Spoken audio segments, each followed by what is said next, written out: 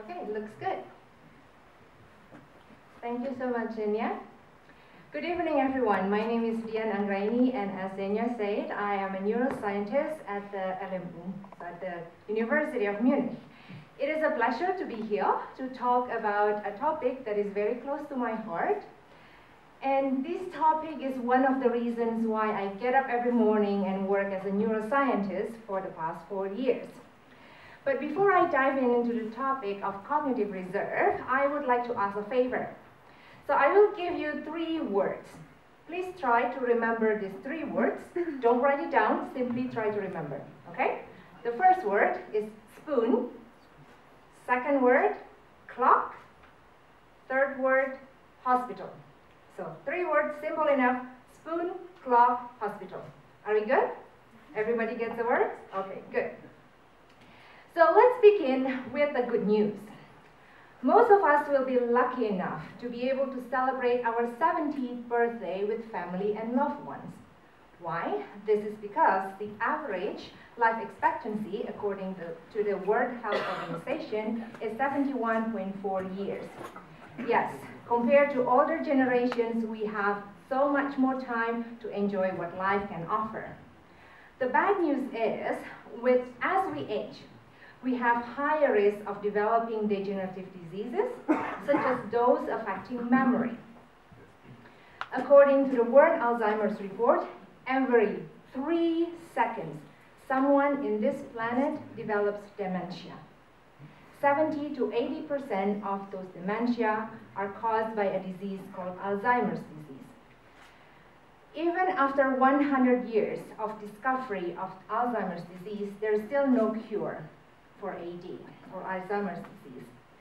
5 drugs are approved by the FDA to slow down the symptoms of the disease, but not to treat or cure it. So with this information in mind, I would like to bring your attention to my topic today. First, I will describe what happened to the brain when Alzheimer's disease strikes, and then I will introduce and explain the concept of cognitive reserve. And lastly, we will take a look at some factors that are associated with high cognitive reserve. So let's begin with what happened to the brain when Alzheimer's disease strikes. This is a picture of a healthy, normal human brain. Alzheimer's disease caused nerve cell death as well as tissue loss. As a result, the brain shrinks dramatically. This damage cause progressive problems with memory, thinking, or behavior, which means that the problems get worse and worse and worse over time. At the early stage of the disease, the damage usually happens in areas involving memory, such as the hippocampus or the orbitofrontal cortex. At this stage, though, no symptoms can be detected. If there is symptoms, usually it's comparable to normal aging. At the moderate stage, the damage spread out, and at this stage, usually there is a mild memory loss, difficulty remembering new information. As the brain gets more and more damage, then the damage or the tissue loss spreads almost throughout the entire area of the brain. As a result, at this stage, usually patients with Alzheimer's disease, they experience confusion, mood changes, not being able to recognize family members. And of course, when this happens, patients with advanced stage of Alzheimer's disease, they cannot take care of themselves. So they cannot live independently. Then the diagnosis of Alzheimer's usually happens in these 2 stages, and life expectancy after diagnosis varies between 4 to 8 years. So with this information in mind, so Alzheimer's disease is bad and is affecting a lot of people, and there is no cure. But is there any hope if we can actually slow down the progressions of the disease? Well, a glimpse of hope actually came in 1988 when a group of researchers did a post-mortem study. So what they did is that they took brain specimen for the people after they died. So they took 137 brain specimens from residents of nursing or senior home.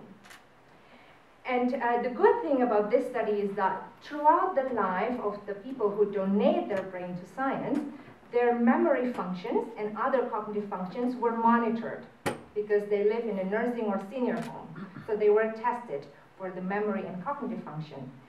To their surprise, 10 brain specimens, so 10 residents of the seniors or nursing home had quite an advanced stage of Alzheimer's disease. So from the brain specimen itself, it looks like the brain is affected by this damage. However, they did not exhibit any symptoms of Alzheimer's disease. So the brain actually coped up with this damage and they could function as normally as possible. At that time, they didn't understand, why does this happen? What is it?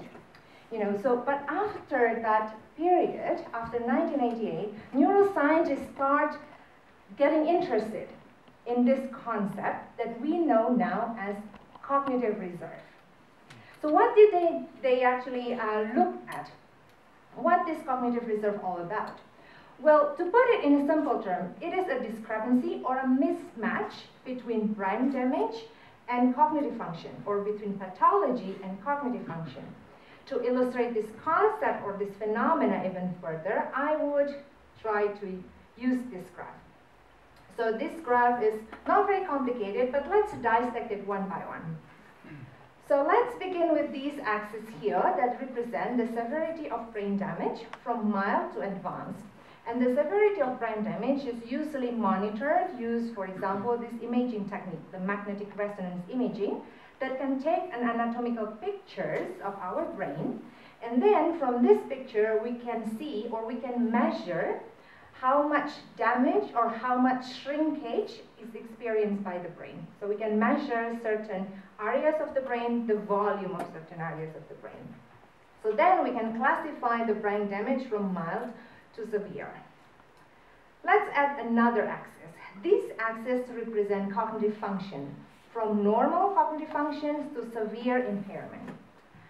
How do we measure this cognitive function? One way is what I call what is called as word recall test. In the beginning of the presentation, I gave you 3 words. Now it's your time to prove to me that we are all healthy. So what are those 3 words? Hospital. Very good. So you're all covered. So that's a word recall test. Usually the physician gave 3 words, and in a time that the patients or the subjects did not expect, oh, I just gave you 3 words in the beginning. What are those?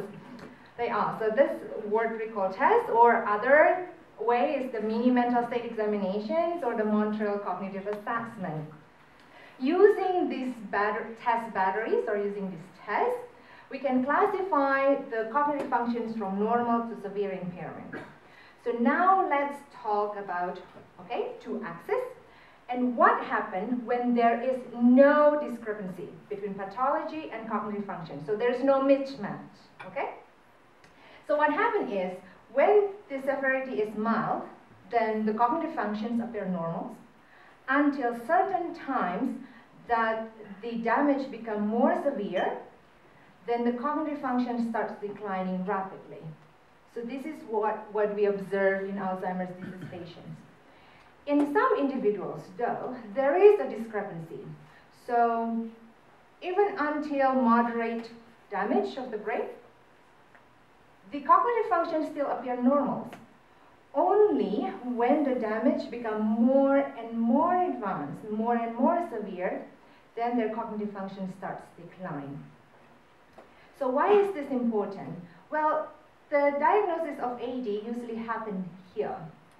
So as you can see that once people is diagnosed, the cognitive functions decline rapidly, and for these individuals that doesn't have high cognitive reserve, this blue line here, they have to suffer longer with the consequences of the disease.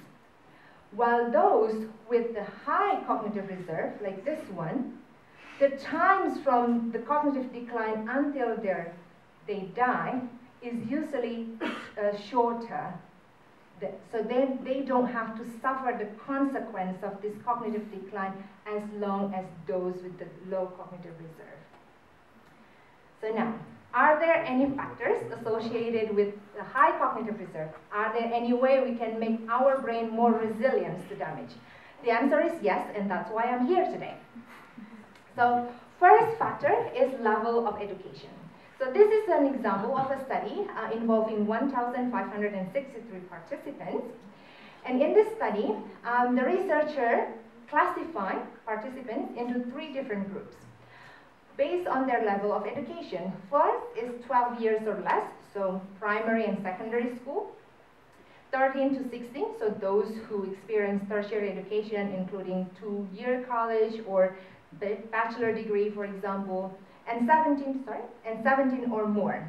So those who take it all the way from primary school to PhD, for example, or maybe get a second PhD. If you have time. Okay, so now we have the graph again. So they categorize the damage into 3 different categories, so mild, moderate, and severe. And then they look at, for each of these groups of individuals, based on their level of education, how many are those showing symptoms of Alzheimer's disease. And let's look at the low level of brain damage. And what they found is that the more educated, the higher level of education, the lower risk of Alzheimer's disease this group has. And as you can see here, only 25% of those with 17 or more years of education actually exhibit symptoms of Alzheimer's disease with the same severity of brain damage. And this trend also continues with the moderate as well as severe. The second factor is complexity of job, so your occupation at the moment. There are several ways to determine how complex your jobs are. 2 factors. One is numbers or data, and the second one is people. So jobs with low complexity of data or numbers will be, for example, a cashier, and moderate level complexity will be like an accountant, or highest one maybe like a theoretical physicist. Well, that's the only thing I can think of at the moment, with as high as possible. So with people, it's, for example, low complexity in terms of people will be like a barista, moderate will be like a news anchor, and highest I can think of like a hostage negotiator, for example. So as you can see from these examples, these are not just categories, it's more like a fluid scale, of course. From this example, as you can see, it doesn't really matter how many data or people you deal with, but it's more the level of engagement. For example, a barista might deal with more people on a daily basis than a hostage negotiator, but the level of engagement of hostage negotiator is more complex because maybe they have to analyze people, persuade people, negotiate with people, or sometimes manipulate people. So, and what the researcher found out is that with increasing complexity, there is a better chance for higher cognitive reserve. So increasing complexity of the job is associated with higher cognitive reserve. Last but not least, physical activities.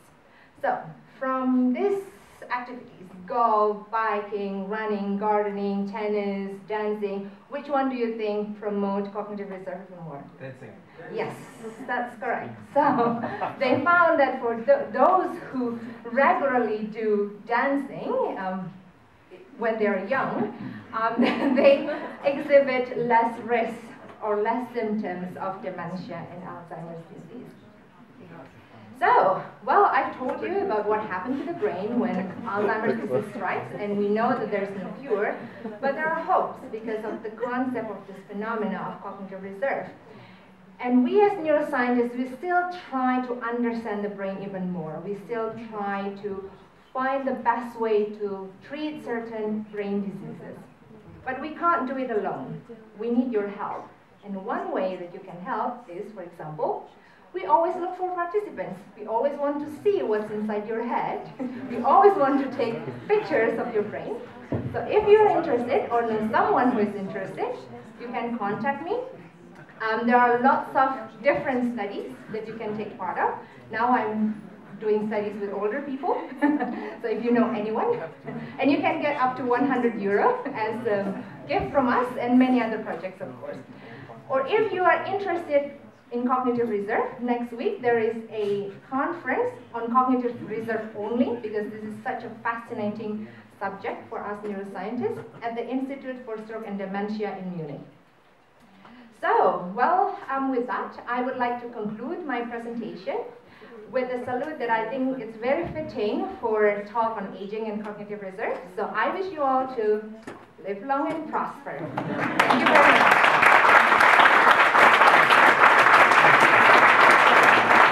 So you gave a bunch of examples with correlating cognitive reserve, cognitive reserve with, you gave a bunch of examples with, say, like higher education correlating positively to higher levels of cognitive reserve. Is that correlation only, or can you prove causation? Is it maybe it's just something inherent in those people who were maybe perhaps born with the genetics to predispose that, or? Yes, thank you for the questions. And that's an interesting question, because of course with this study we cannot explain causations. We can only see correlation. Because if we want to look at causations, then we have to take 200 group of participants, divide them into two, and in one of them we have say, you cannot educate yourself whatsoever. And in the other group we say, we will educate you as high education as possible. So no ethics committee will allow us to do that, fortunately. You would like to do it. Fortunately. And the other thing that people also look at when you talk about if it is genetic factors, there has been studies on that as well, but the one that is very robust and always come out as a positive association with cognitive reserve is the level of education. One way is because then the more you train your brain, the less likely you, the more likely the brain can actually compensate for damage. And second of all, high level of education is quite easy to quantify compared to others.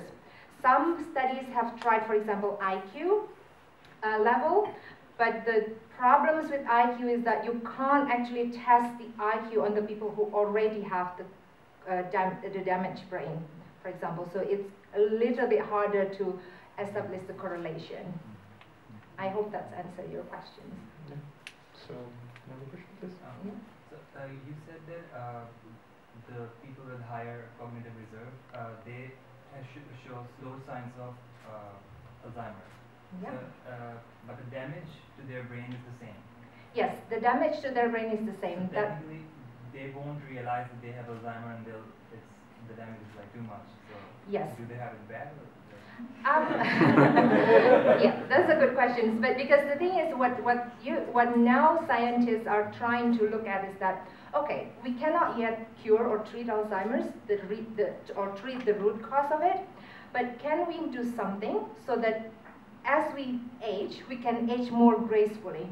So in a way that, okay, now instead of suffering for 8 years, well, we kind of limit your suffering to 2 years.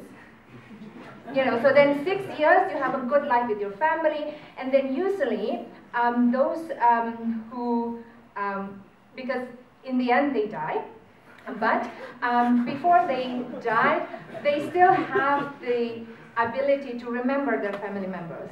And I think this is something that people want to have as well. So, yeah. We have time for one question more, please. Do you have a number how much these drugs can slow down the development of the disease? I don't have the number in mind, unfortunately. Mm-hmm. Yeah, but these are the drugs that are proved to slow down. But then again, usually when the patients are already treated with this drug, the progressions of the decline in cognitive function is already quite severe. Yeah. You know, because you don't diagnose Alzheimer's disease when the people just some problems with the mic? I think it's okay or not? Okay, so you don't diagnose people with Alzheimer's disease when they are still healthy and can remember stuff, but usually it's when they start confusing, like, okay, or taking Christmas decorations in March, for example, then you start the diagnosis. Would it be very important to diagnose early, so you could start early with Yes. treatment? Yeah, so that's also one of the reasons. I'm a neuroscientist myself, and every 6 months I get a brain scan. I participate in a study, and then I get a brain scan. That is like the way that you can actually do to actually see if there is something wrong with your brain as early as possible. Not that I'm promoting my study, but yeah. I think it was a great talk.